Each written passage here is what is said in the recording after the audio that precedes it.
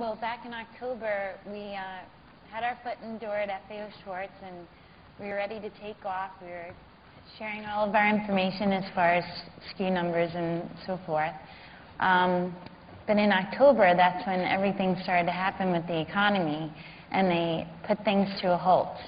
And so we didn't hear from them for a little while, and finally I made a phone call, and they said, well, we are reviewing all of our products that we have in store right now, and then we're going to look at new products to bring in.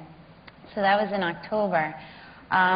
They just hired a new CEO last week, and I spoke with FAO Schwartz, and they said, get back in touch with us in April, and we'll review Super U once again.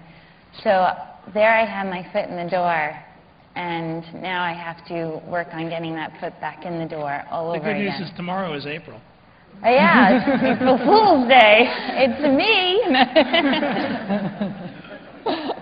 Now, how do you prevent a business like yours from having its main concept from being copied or essentially stolen by competitors? And take a moment to explain to people how your business helps create costumes for children.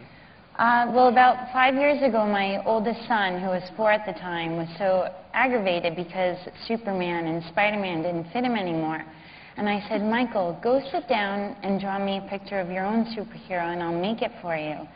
And about 15 minutes later, he came back with 3 different drawings of 3 different costumes that he wanted me to make for him.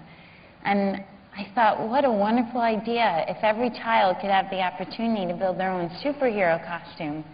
So my husband came home, and I brought this idea to him, and he actually said to me, it sounds great, but I need you to write me a business plan. I have my undergraduate degree in communications and news broadcasting and my master's in education, and I did not know what a business plan looked like. So through educating myself on writing the business plan, I learned about the business as I went along. I brought it to my husband's attention about 6 to 8 months later. He approved it, and then we continued with what we had to do. As far as saving who we are, I did come up with the concept of Super U and how the identities can be interchangeable. That took a lot of work on my part, but there's no real way of saving that and just making it our own. We did trademark Super U, so that's our registered mark. But as far as saving the costume and what it looks like, we have to take our chances, stay true to Super U, stay true to who we are, and just keep our name out there, keep ourselves alive. But it's a great idea. Everyone should go to superu.com and order their little one as Super U.